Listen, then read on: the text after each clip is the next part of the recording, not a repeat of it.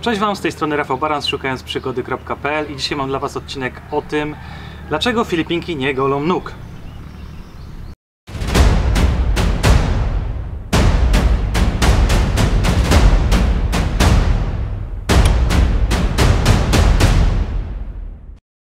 Jeżeli jesteś pierwszy raz na tym kanale, ja nazywam się Rafał Baran i od ponad 5 lat mieszkam na Filipinach. Prowadzę vloga na temat życia na Filipinach i kultury filipińskiej. Jeżeli interesuje Ciebie ten temat, zasubskrybuj kanał.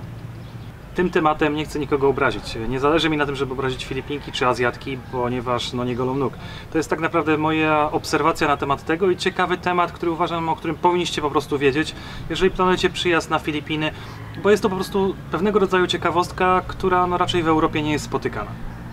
Jeżeli popatrzymy pod względem historycznym na to, kiedy kobiety zaczęły golić nogi, to dowiecie się o tym, że przed I wojną światową w zasadzie żadna kobieta nie goliła nóg. Dopiero po I wojnie światowej trochę styl ubierania się zmienił i kobiety zaczęły nosić bardziej przewiewne, przeźroczyste ubrania, też krótkie spódnice, krótkie rękawki i to po prostu już zaczęło być widoczne. Wtedy w zasadzie kobiety zaczęły golić nogi. Oczywiście też wpływ na to ogromny miała reklama, no bo zaczęto promować środki do depilacji, wszystkie celebrytki i modelki zaczęły tak samo tego używać, zrobiło się to po prostu modne. Ogromny wpływ na to też miało wprowadzenie rajstop, ponieważ kobiety w rajstopach z owłosionymi nogami po prostu wyglądały źle i przez to też zaczęły nogi depilować. Statystyki podają, że po roku 1970 95% kobiet w krajach rozwiniętych zaczęło golić nogi. Według moich obserwacji wynika na to, że około 80% kobiet na Filipinach nie goli nóg. Ale nie panikujcie w tym momencie. Jeżeli przylecicie na Filipiny, to nie znaczy, że będziecie otoczeni kobietami, które mają nogi jak u goryla. Wręcz przeciwnie, kobiety filipińskie, pomimo tego, że mają tą ciemną karnację, mają bardzo słabe i małe owłośnienie na nogach. To są w zasadzie małe włoski, mały meszek na nogach, który po prostu w zasadzie jest normalnie niewidoczny na nogach. Dopiero trzeba się dokładnie przyglądać temu, żeby zobaczyć to owłosienie. To też przez to jest genetycznie uwarunkowane, ponieważ jak wiecie, na Filipinach jest bardzo gorąco, duże nasłonecznienie, więc dlatego to owłosienie na pewno będzie mniejsze niż u kobiet w Europie. Dodatkowo, jak też zwróćcie uwagę, na Filipinach, tak jak w przypadku facetów, zarost na brodzie jest w zasadzie niezauważalny. Oni mają bardzo słaby zarost i to jest też normalne. Bardzo rzadko można spotkać Filipińczyka, który będzie miał bujną brodę. Ale dlaczego tak jest? No tutaj na pierwszym miejscu na pewno będzie zacofanie Filipin. To jest kraj trzeciego świata, gdzie nie jest tak rozwinięty jak Europa i nie ma też takiej potrzeby golenia nóg. Standard życia.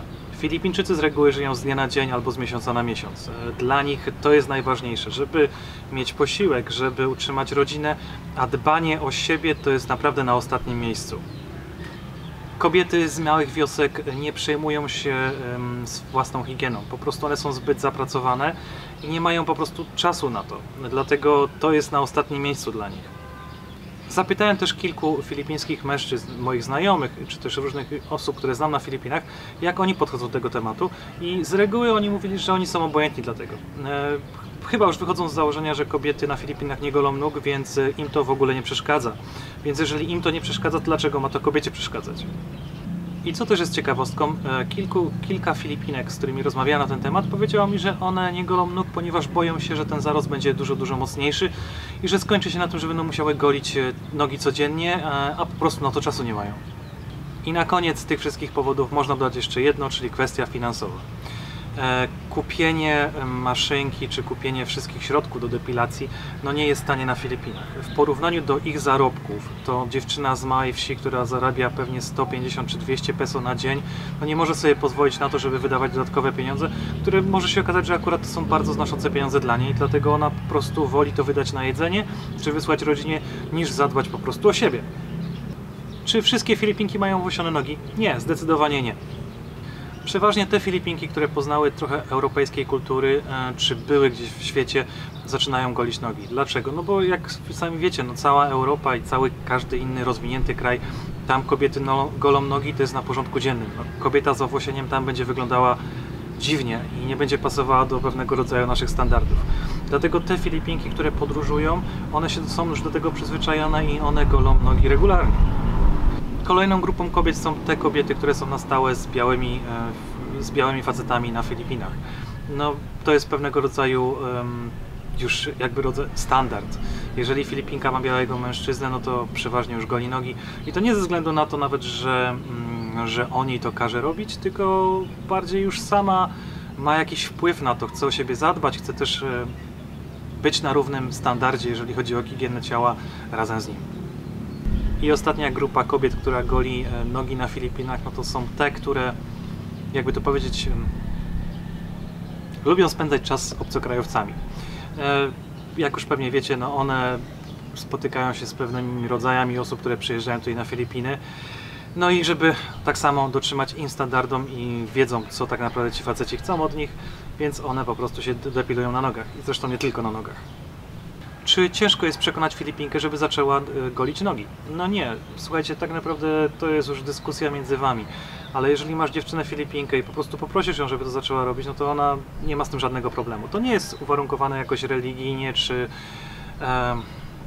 nakazem na Filipinach. Więc jeżeli ty z nią porozmawiasz i wytłumaczysz jej, że to jest dla ciebie odpowiednie, że do tego przywykłeś, to tak najbardziej ona to zacznie robić. Szczególnie, że dasz jej pewnie jakieś pieniądze na to, ona też będzie miała więcej czasu dla siebie i będzie na pewno chciała też o siebie zadbać, bo będzie wiedziała o to, będzie wiedziała o tym, że ma męża czy chłopaka białego, któremu się to po prostu podoba, więc zrobi to dla ciebie i nie będzie z tym jakoś bardzo walczyła. I teraz pytanie do was. Jeżeli macie z tym jakieś doświadczenie, czy też macie swoje przemyślenia na ten temat, czy przeszkadza wam owłosienie u Azjatek, czy może wam nie przeszkadza owłosienie u Azjatek, proszę zostawcie komentarz pod spodem. Będę ciekawy waszych opinii i na te najciekawsze oczywiście z chęcią odpowiem. A ja tym miłym akcentem będę się już z wami żegnał i do zobaczenia w kolejnym odcinku. Pozdrawiam was serdecznie.